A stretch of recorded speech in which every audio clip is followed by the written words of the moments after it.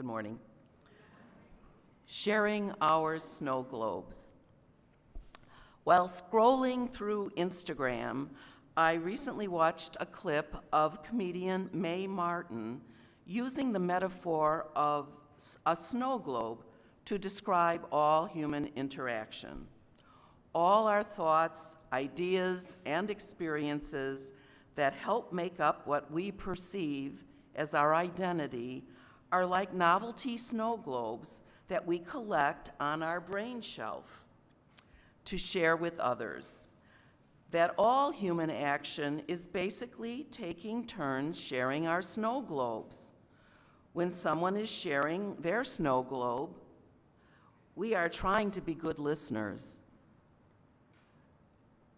But we get distracted because the whole time they are sharing their snow globe, our eye is darting to our own shelf to see which snow globe we can share, waiting for the moment, and me as well.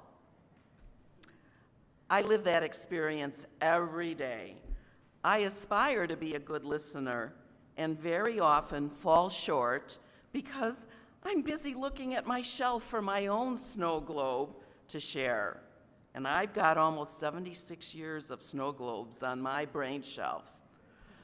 The practice of deep listening challenges me to be mindful and present and receptive to whomever is sharing their snow globe, their thoughts, reflections, experiences, emotions, and vulnerabilities, without looking at my snow globe shelf for an immediate response.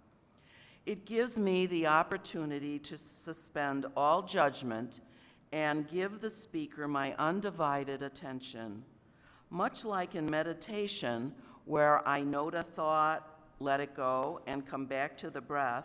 When I practice deep listening, I work at being present and receptive. I give my total attention and respect to the speaker. No questions, no comments, no opinions, no judgment, no suggestions, just my total attention.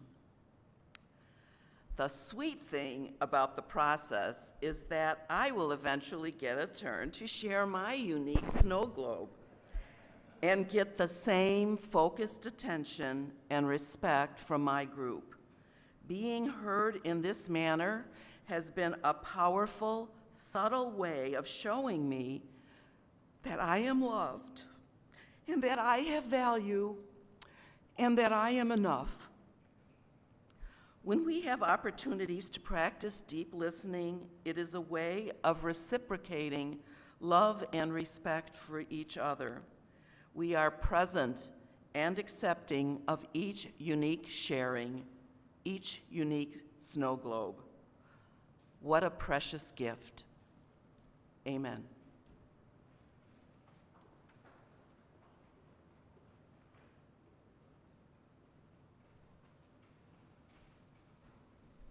My name is Mary McClelland, and I am sensing a theme.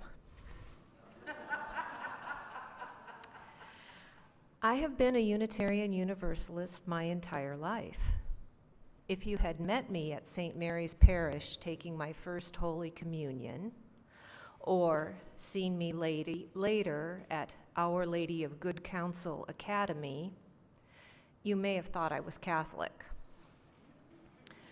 But what I really was lost, feeling unseen and unheard, and a bit confused about how to be my whole self in this world. Some years ago, at age 53, I was newly on my own, and I needed a safe place to breathe. Finding Neighborhood UU Church in Pasadena, California was a step in the right direction. As I went through inquirers there and became a member, I began to find my place. 5 years later, I was remarried and relocated here to McHenry. I came to Tree of Life's first in-person service as the pandemic was beginning to fade. Your Joys and Concerns ritual really surprised me. Neighborhood church was far too large for that kind of sharing. But here, I stepped up to the mic and I said, "My joy today is that I have found Tree of Life. My concern is, have I found my people?" Later in the service, Rev. Jen said from this pulpit, "Mary, the answer is yes. You have found your people." To be seen like that, to be called my name by the minister on my first visit was completely affirming. She had heard me. And what a gift that was. It's my spiritual life as a UU that requires me to bring my whole self to church, to committee meetings, to the potlucks, to my chalice circle. I am called to show up with all my untidy ideas and beliefs, bringing my whole self. And I am called to show up for others, to deeply listen to their lives. It's a circle. Deeply listening takes work. It is hard to simply be present and hear another's voice. It's not easy to keep my mind still and to not just be thinking of how to respond to what someone is saying. Often it takes some effort to tamp down my enthusiasm for the connectedness I feel with what the other person is saying. To listen deeply is sometimes the only thing I can do. When I have hurt someone, of course I can sincerely apologize and acknowledge my actions, but it is truly listening to their hurt and being present to their pain that begins the healing. And in listening, I realize that I am heard, I am seen. In listening to others with an open heart, I see myself and I know that I am not alone. When I put down my worries for a moment and just breathe in the same space with another person, I can give this gift of the circle. May it be so.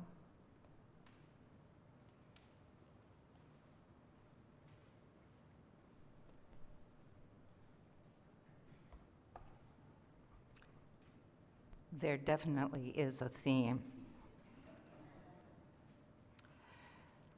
Listening to life has been an important spiritual practice for me for quite some time. In fact, it's become such a regular part of my life that I often feel like life is a kind of companion rather than something that just happens to me. Does that sound odd?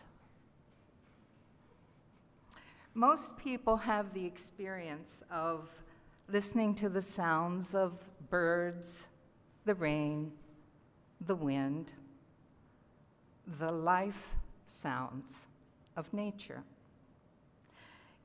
It really is not a huge step further to hear what's happening in our own individual life. By listening to the heart's response to our circumstances, to our experiences, we understand that when we listen to the sounds of that when we value the sounds of nature, then we take time to notice them. And when we come to value that life is an unfolding experience within us, then we just make time and space to hear the meaning that the heart is holding from living such a life.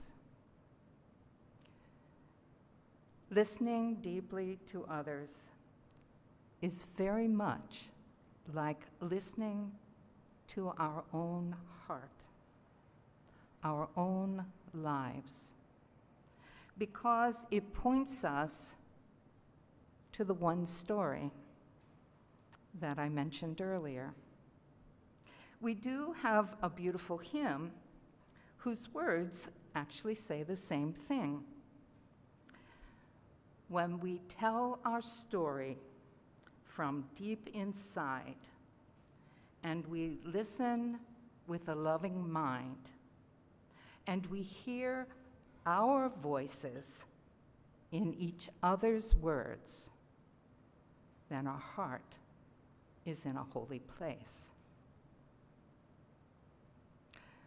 What changes would happen if we all started listening deeply? We might even begin with the conversations that we have during coffee hour today.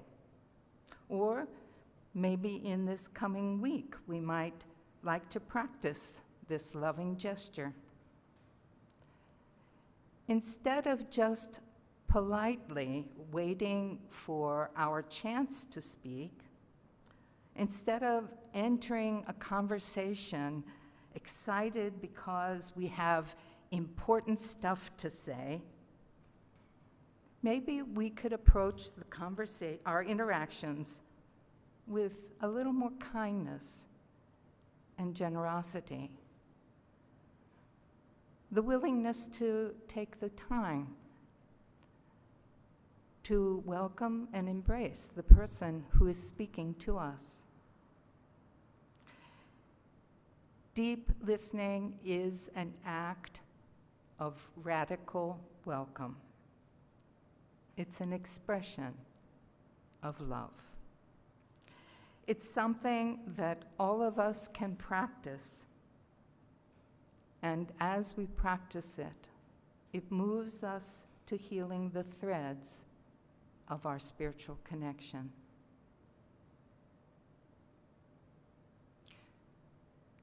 May this be so. May we take part in making it so. Blessed be.